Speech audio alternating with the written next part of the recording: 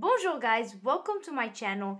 In this video, we're going to do another problem on probability, but this time we're going to use the binomial distribution equation. So for more videos covering engineering problems or FE exam questions, don't forget to subscribe and make sure you hit the bell so you get notified when I release new videos every week. Now let's get started.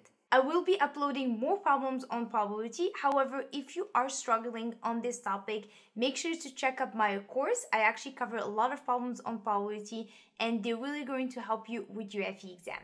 Oh yeah, everybody now. You toss a coin 6 times and we want to find what is the probability of getting exactly 2 heads.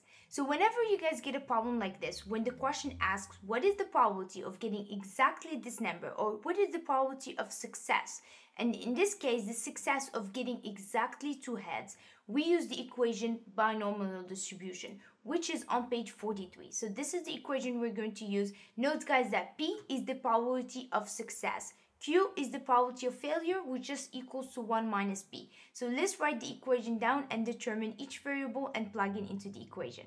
So N here is going to be 6 because that's the number of trials. We're tossing this coin 6 times, so it's going to be 6.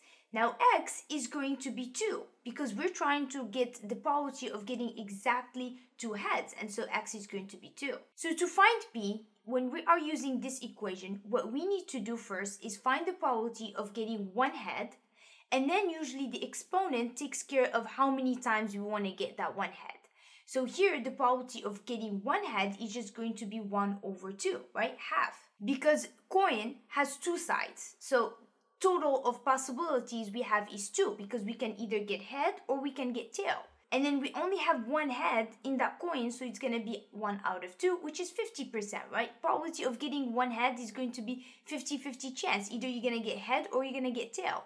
Now, to find Q, we said earlier, Q is the probability of failure, which is just 1 minus the probability of head. So the Q of 1 head, or the probability of failure of getting 1 head, is just going to be 1 minus half, which is half, right? Now, when we're going to plug in these numbers in here, the exponents will take care of how many times we want to get head.